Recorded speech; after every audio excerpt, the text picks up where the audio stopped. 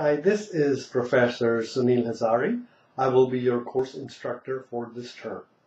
As you are aware, this is an online course and we will be interacting in this course by using a course management system.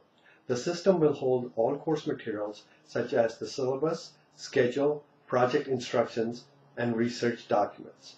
Our main mode of communication will be the discussion board. Think of the discussion board as a virtual roundtable. Every participant or student in the discussion board has an equal say. There will be no lectures as you may have experienced in other face-to-face courses. Instead, we will discuss case studies using previously published research such as journal articles and conference proceedings.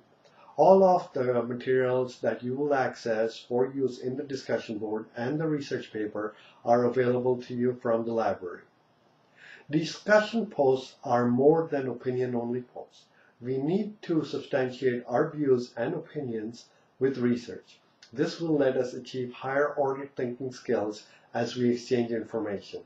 Examples of higher-order thinking skills are analysis, synthesis, evaluation, and application. The rubric for grading discussions has been made available to you as part of course materials. Discussions will be graded based on research, content, interaction with other students and the instructor, as well as proper formatting and style, including the use of correct APA format.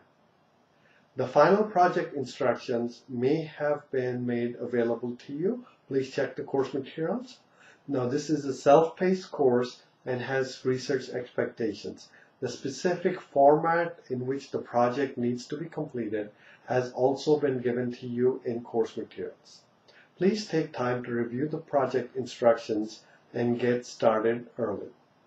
I hope this information has been useful to you.